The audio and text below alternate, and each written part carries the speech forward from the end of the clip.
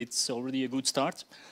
Usually I give this lecture in about 35 minutes, so in 25 minutes will be pretty tough. I will not talk about, of course, mathematics, but much more the philosophy behind statistics, which is much more important. You do, in a certain sense, not need the mathematics to understand, of course, statistics. So when I was a medical student, I always looked first, like everybody, to the p-value. What is much more important beside the p-value, and we'll see how the p-value is calculated, it's much more the surrounding around the p-value that is important. And so we'll go to type 1 errors, type 2, the absolute risk, the type of test very shortly, but this is, of course, very important. So the p-value, what is important to know about statistics is that one does not prove something with statistics. The result is not certain, but probable. One does not calculate whether two or more groups are different, but to which extent this group may still be similar by chance. So you do not prove differences. You calculate the probability that two groups are similar by chance. And once the level of the probability is behind the 5%, then we say they are different. But in fact, we didn't prove that they were different. We simply say that the probability that they are different is very small. Okay? So we will always have the probability of taking a wrong conclusion. This will be the type 1 and then the type 2 errors. So, and then I will show you how this is calculated. But when you hear about the null hypothesis, well, it's about the two averages that from the two groups that are similar. And if you subtract them, they should be B0. At that moment, when the p-value is less than 5%, you will accept the alternative hypothesis that this is no longer 0 and that the two differences are different. So how this is calculated, this does not matter. If you use a t-test, the P-Hickwer's test, the Fisher-Exak's test, this is not the problem. It's always the same. It's about comparing averages of proportions while taking into account the spreading of the variability of variance around the average. Okay? So everybody knows, of course, the normal distribution. If you look to the normal distribution and you take the p-level at 5%, what you do, or what statisticians do, you have here the complete surface, and you can put an integral on this, and then you will have a 100% of the surface. The 5% is taken on both sides. You take 2.5% here of this surface, 2.5% of that surface, and of course in the middle you are at 95% of the surface. So once you start to compare two groups, here arithmetically they seem different, but at the statistical level, if you take the spreading into account, they are not different because this value here does not enter into the critical surface. Okay? So here again, they are not different at statistical level, they are different at arithmetic level, but here still the alternative hypothesis does not hold. Once it's entering in that surface, at that moment you will consider both groups as different. Okay? So most of the time we use the p-value at 0.5 and two-sided, because in human research it's important that you take into account that it can go on both sides. Your drug can increase the mortality or decrease the mortality. However, if you are doing animal studies, you can use on one side p-value. Why? Because, of course, this will enter here this surface much sooner, and you will have to sacrifice less animals, and so it will cost less. Suppose you have a drug, you know that it decreases the tension. Okay? If you know that from other experiences, then in animal studies, sometimes a one-sided is used because, again, you know in which direction that it goes. So, of course, the implication is that it is a probability and not a certainty, and there is still a probability of taking a wrong conclusion. So let's go to the type 1 errors. What is the type 1 error? There's the probability to reject a null hypothesis when in fact it's true. I would say in better words, probability that a new drug is effective when in fact it is not. This is error of excessive credulity. This is the 5% level. You still have 5% probability to take a wrong conclusion. So if you would do the experience again 20 times, you will have the same results once simply by chance, without any effectiveness of your drug or efficacy of your drug. Okay? This is the 5% level. You still have a 5% chance that what you see is not true. The problem here is that the more tests performed, the higher the probability of taking a wrong conclusion. So suppose that the probability that the alternative hypothesis is true is 95%. Suppose that you take 5 tests, then you have to multiply this test. The overall p-value of alternative hypothesis will be 0.77. The p-value, the real p-value for all these tests is 0.23 and no longer 0.05. So this is important. You have an inflation. The more tests you perform, the more probability that you will find something. So suppose here you have an observational trial. You compare a study group versus placebo. You start at ICU mortality. You say, it's a pity. It's a 0.08. Will be difficult to publish. Then you continue in hospital mortality, 0.07. You continue 60 days, 0.09. And then you continue to search into your database.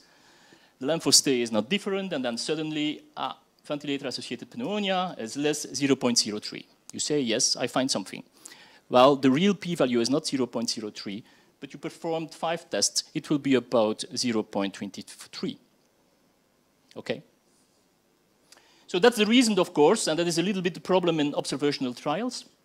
You can reduce the number of tests by formulating, of course, the research hypothesis first.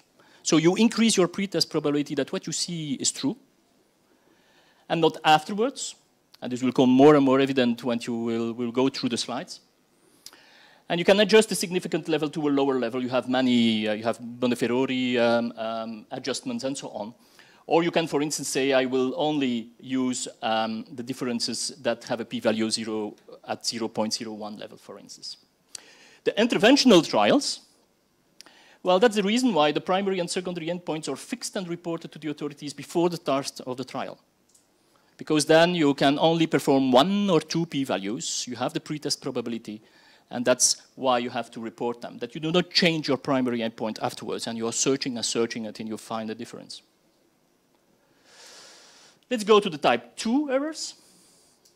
This is what we call the beta significance level. It's the probability to accept a null hypothesis when in fact it's not true.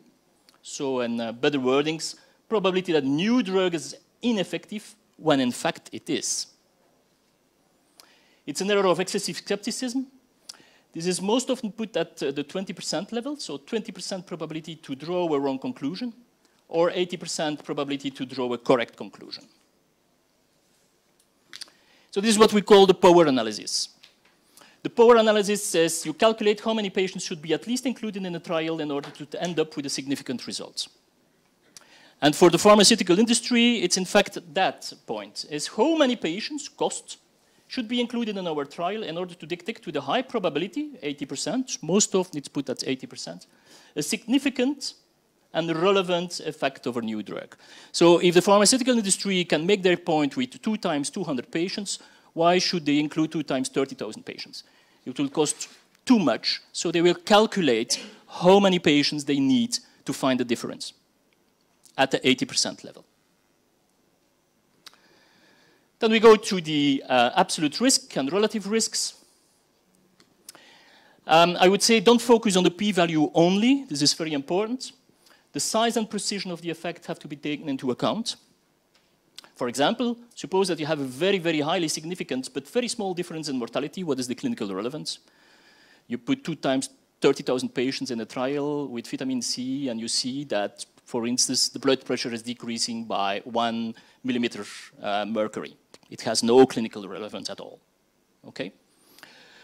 But huge differences in mortality between a new drug and a placebo, in absence of statistical significance, may say maybe that you have a lack of power, that you didn't include enough patients to see a difference. So you have to look, of course, not only to the p-value, but also to the size and the precision. And the size and the precision is the 95 confidence interval. This means that if you would repeat 100 times the same trial, this difference would lays in the 95% confident interval. The broader the interval, the less precise the estimates effect. The persons received the slides afterwards, Manu? Absolutely. Yeah, okay. So the absolute difference in effects, averages, absolute risks, and so on, you should look whether 0 is not included in the interval. then if 0 is not included, you are pretty sure that it will be, not pretty sure, it will be the p-value less than 0.05. For relative difference, 1 should not be included. I will show you that in the next slide. This is the well-known PROES trial. Here you have the relative risks. Here you have the absolute risks. Here, the absolute risk, the difference between the placebo and the drug-recurring alpha is 6%. Look to the confidence interval, 1.9 to 10.4. It's an absolute risk. 0 is not in the interval, so I know that this will be statistically significant. And I can see here also because they provide a p-value. But even without p-value, I would know that it is significant. The relative risks here, 1 is not included in that interval. So here you have a 30% mortality, 31. Here you have 24. 6 is about 20% of 30. That's why the relative risk decrease with 20%, from 1 to 0.8. Okay, so this is the relative risks. If you want to calculate the number needed to treat, you have to divide 1 divided by 0.06, so 6% here, of 100 divided by 6, and you will have about 17 patients that you need to treat to have an effect. Most often the confidence intervals looks like this on the figure. So here you can see that this is significant, it is significant as long this is here a relative risk. While taking time into account, you see here indeed that this one will not be significant because 1 is in the interval. Although sometimes there are those little mistakes in the New England. Here, if you look to previous chemotherapy here, it is not significant, while here it is significant. So this interval is wrong, or that interval is wrong. Okay? Little mistake. Now, the type of tests. I show you the normal distribution. It is important to still have that normal distribution to use a classical t-test, because if you have not a normal distribution, you see here that the surface of the 5% will be different. It will more be here, and here you will have nearly nothing, so your t-test will not be a good one to do that. You have also other distributions, what we call the kurtosis is different. So this is the reason why you have different t-tests or different tests to compare differences. Now, I will not enter too much in detail in which kind of test you should use, because simply on SPSS of an internet you can find very easily which test you should use in which circumstances. But usually, if it is 2 independent samples and you have continuous variables, normally distributions, you should use an independent t-test, not normally distributions, a Manwini U-test, and in categorical variables, a classical chi-square, or a Fisher exact if you have a 2x2 table. Here, if you have a 3x2 table, for instance, I compare mortality with sepsis, severe sepsis, septic shock. You have 3 categories. You will not be able to calculate a Fisher test except between 2 categories. Now we enter into the study design, which is the most important part, I think. And of course, the king of the queen of the trials is the randomized compared trials. It is controlled in the sense that patients are allocated at random to receive either study drug or placebo. The trial is controlled in the sense that neither the patient nor the investigators decide who will receive the study drug. The aims to prove a causal relationship between the drug and the endpoint, but also to assess an accurate estimation of the effect of the drug. How? Well, very easy, at least conceptually. Focus on a study population in which it is highly likely that you will be able to prove the effectiveness of the new drug. Take care that both the drug and the placebo arm are similar at baseline, and keep them similar during the study period, with the exception of the study drug. So how does the pharmaceutical industry do that? They maximize the chance of a significant positive result because they first have animal studies or observational trials showing that the new drug or therapy has a good chance of being effective. They do a phase 1 and phase 2 studies. They are looking to potentially serious side effects and also, of course, to the pharmacokinetics. They use strict inclusion and exclusion criteria in order to obtain an as homogeneous study population as possible. They reduce the probability of a false positive result using predetermined primary and secondary endpoints. So they will only calculate 1 or 2 or 3 or 5 p-values, and they will reduce the probability of a false negative result by doing first a power analysis. And then they will randomize. So we all know that how randomization occurs. Random allocation implies that each individual being entered into the trial has the same chance of receiving each of the possible interventions. Randomization, and this is very important one, this point. Randomization usually ensures an even distribution of confounders between groups. Provided that enough patients are included, both arms will be similar in known, but also unknown or unmeasured variables. And it is very important. You will eliminate confounding and selection bias, and differences in both arms can subsequently only be attributed to the new therapy or drug. So visually, it looks like this. You start at baseline with a similar patient population. You start your intervention over time, and progressively you will have more and more patients, if your drug is, of course, working, where indeed the mortality will decrease, I hope so, with, for instance, here 30%. Okay? Suppose, however, that your randomized controlled trial is poorly randomized, then you will have some differences at baselines. Okay? So we will overestimate potentially your effect, or underestimate, if of course it goes in the other direction. But here, to keep it simple, we overestimate the effect, and you would say, oh, very easy. I will adjust for my differences. I will use logistic regression. Okay? I agree with you that you can use your logistic regression, but only for the known variables, only for the variables that you measured. So indeed, you will adjust, but you still do not know here whether there are still other variables that are having an effect or bias to your results. So this is so I would say don't believe, and I skipped some slides because we didn't have time today. I could show you that with studies, but don't believe in studies with 2 times 20 patients in the ICU.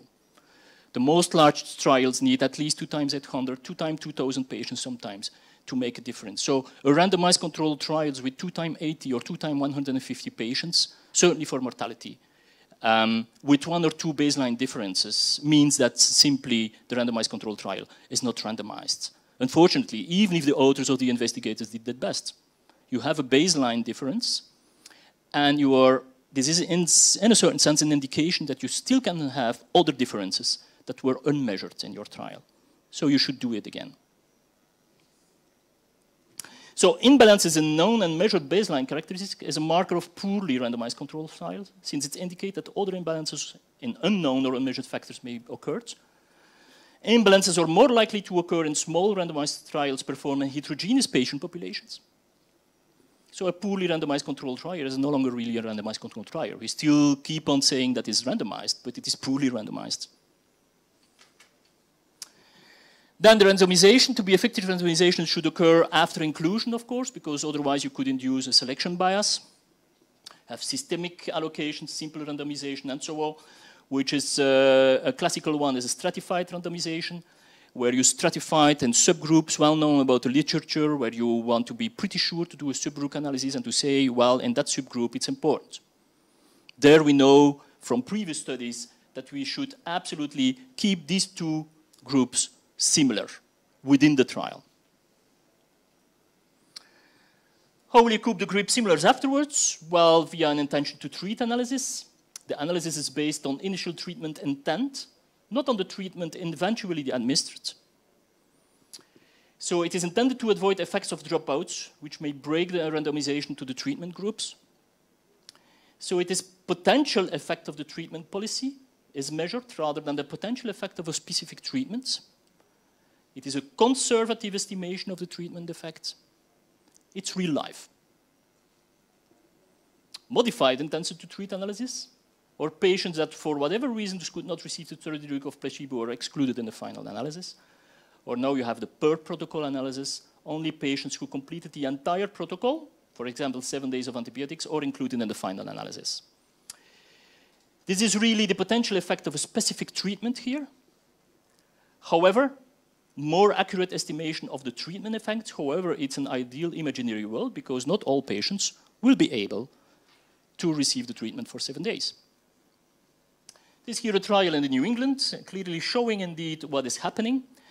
So here you see the absolute difference here is 10.7%. Here again, 0 is not in the interval. You know very well that this is highly statistically significant. So the difference here in a modified intention to treat is 10%. So this is a rather conservative estimation of the treatment. Here it's a much more optimistic. This is a per protocol. Here it's a difference in 15%. What do you see? Here 2 times 450 patients, more than 120 patients in both arms couldn't receive entirely their treatment. Okay? So the real effect in a certain sense is in between the 15 and the 10%. Then blinding, of course, I think you all know what blinding is, and of course take care of monocenter unblinded studies because you will have a center effect at that moment. So the blinded studies, of course, this is the ideal unblinded intervention, but if you unblind, of course, here potentially you can really believe in your results and will do harder your best in the group who is allocated to the study group. What is now the pitfall of a randomized controlled trial? Because always we say, well, it's the randomized controlled trial, we have to randomize everything. The problem is that we see many phenomena in the daily practice that cannot be solved by randomized controlled trials, so this is a huge problem. And then we simply say that the problem does not exist. That's not true. We do not have a methodology to show that maybe there is a difference. So the pitfall is that the random sample must represent a patient population, of course, that will subsequently be targeted. But don't forget that the pharmaceutical industry, in order to increase the chances of a positive result, the industry often uses strict inclusion and exclusion criteria. However, afterwards, of course, they will ask to have a more liberal prescription when the drug is on the market. And this is a very well problem that was described here in the JAMA a couple of years ago.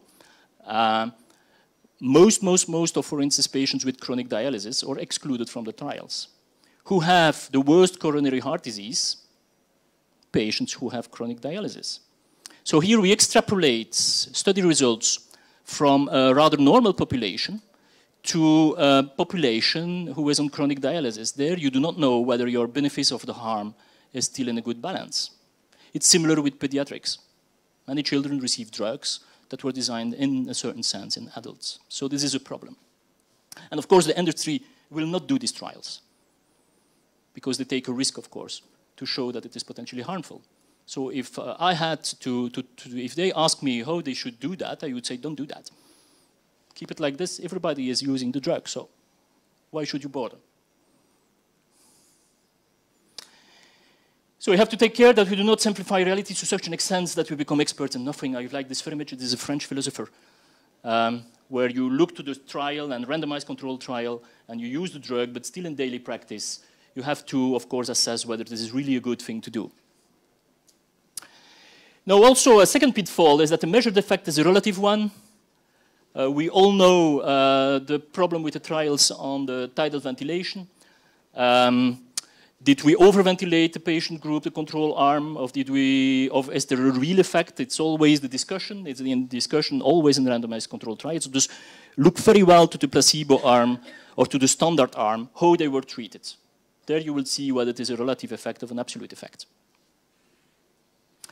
And that was a very nice editorial also in The Lancet a couple of years ago, is that, of course, when you enter into the daily practice, don't forget that you are still treating patients, and you have patients that are outliers and not in the average.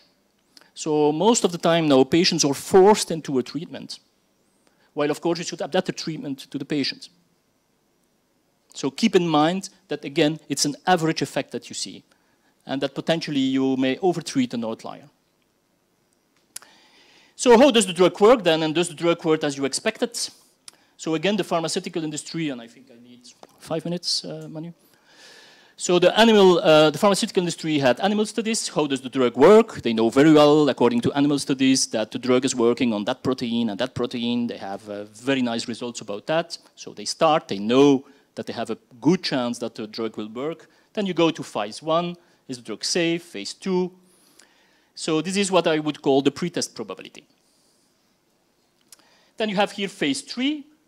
Does it have an impact on mortality? This is the second probability. And then the third one is, did the drug work as you expected? Okay? Suppose that you accept that you give a beta blocker that it reduced mortality because it decreased the tension. And you end up with a difference in mortality, but nothing happened to the tension. Then you have a problem because you do not know how your drug is working, and the probability that there you simply have a difference by chance is much huger. Okay? So you should really take these 3 points into account. And then if these 3 probabilities are high, it will be a very high probability indeed that it makes sense to use the drugs. Let's look to the PROGRESS trial. They had a very, very, very nice already studies, experimental studies showing that the drug would work. So here it's very high. Then you already saw the slides. The difference was 6% with a p-value of 0.05. So we had only 5% chance that the difference occurred by chance. So it was very low. So this is very high. And then, which is very important, they really looked whether the drug worked like they expected to work. They looked at the D-dimers here in patients receiving the drug. So if you remember, they received the drug for 4 days. What do you see in patients who receive the drug? There is lower plasma D-dimers, so lower microangiopathy, less DAC. And indeed, when you stop the drug, look, it's still increasing. Like the placebo, indeed, has no effect at all. So did the drug work as expected? Yes. So the probability, indeed, that the drug is working was pretty high. And you know what is happening subsequently. I still believe in the drug. I do not have any conflict of interest. Let's look then how we are often looking to observational trials. This is, for instance, a trial in the Blue Journal a couple of years ago, 2004, who was assessing combination antibiotic treatments. And they say that it lowers the mortality among severely ill patients with pneumococcal bacteremia. So the first thing, I'm not a statistician, but here you look already, you have 2 times 47 patients.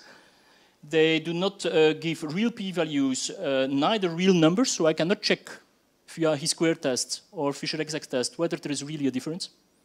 So this, most of the time for me, this means that they have missing data. And here they find 2 differences here. They find a difference in the 2 groups between HRV, and they find also a difference in mechanical ventilation. Okay? So here we are in an observational trial. You do not have the pretest probability, at least at that moment, certainly not, in 2004. And you start here with only the trial, simply an observational trial, which have, of course, not this kind of design, but this kind of design. You may have a selection bias, you will have differences in baseline characteristics, you will give your intervention, but if it is a prospective trial, you are even able to influence your intervention. Okay, so we will have a huge problem here. So of course you can adjust for propensity scores, you can adjust for baselines characteristics and so on, but still again you will not know whether there are unmeasured variables. Here they had a difference in mortality of 32%. You even do not longer need nurses or physicians in the ICU to have such an effect. This is tremendous. Yeah. And then I can ask myself, why 40 days mortality? Most of the time we use 28 days. I think I have an idea, because once they adjust, it becomes less and less significant. So here we have these 2 differences. And then they say, okay, we will adjust. What do you think of these results? If you have 5 minutes for an interactive.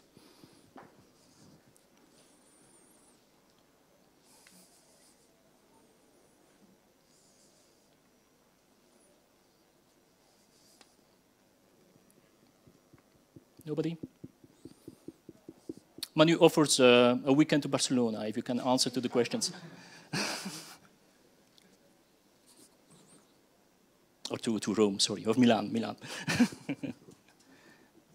Nobody? But you already saw that slide, Manu. Nobody? Well, here you see that the combination here, after adjustment for HIV status, is associated to the higher odds ratio. I will tell this in my next presentation. Is usually, of course, you should, when they have a protective effect, you should show an odds ratio which is lower than 1. So here simply they inversed mortality versus survival The Cochrane say, well, don't do that because it is difficult. You have to be an expert to know what is happening. Here you expect, indeed, in the same direction. Here you expect, of course, a decrease in mortality. Here they show an increase in survival, which is not such a huge problem. And here you see that HIV so increased mortality. Okay? What do you find of the second model?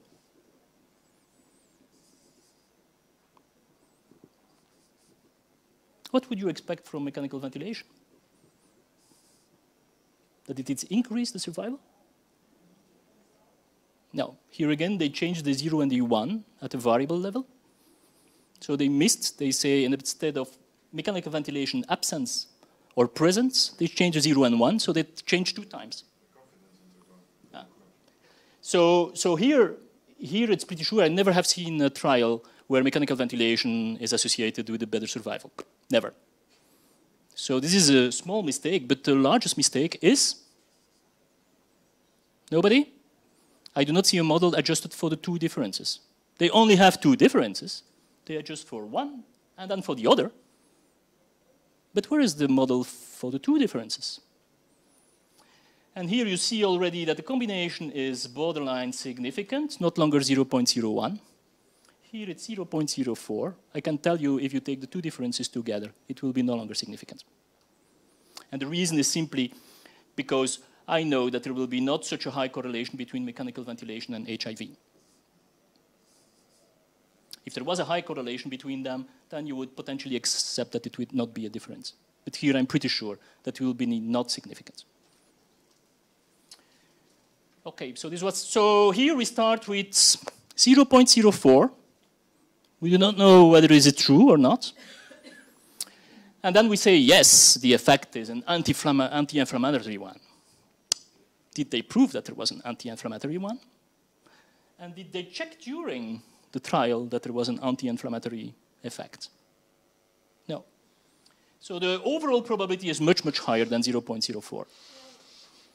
So while we say no, it's negative. There we continue simply to use it. And again, if I have to say to the pharmaceutical industry, well, we should do the trial, I would say, don't do it. Everybody use it. So the only thing that can happen is that everybody will stop with combination therapy. Here also the conclusion, combination antibiotic improves survival among critical with. No, it's associated with, at least associated, but does not improve. That's a clear cut for me. Don't forget that we all have conflict of interest. And of course, it's not really with the intention, but still, it has an influence. And I would say, certainly for the clinicians here in this room, to listen to William Osler, who already say that medicine is learned by the bedside and not in the classroom. That not your conceptions of diseases come from words here in lecture room, so don't listen to me. Or read from the book, see and then reason and compare and control, but see first. So if you see a trial that is not in line with what you see at the bedside, please ask you the question what the trial is. And don't inverse the thing and saying, whoa, the trial is certainly, that is high-level science. I would do that. So I simply want to put a little bit reflection into your heads and simply say that you still have to look into detail to all these trials. I thank you. So I hope I was within my 30 minutes.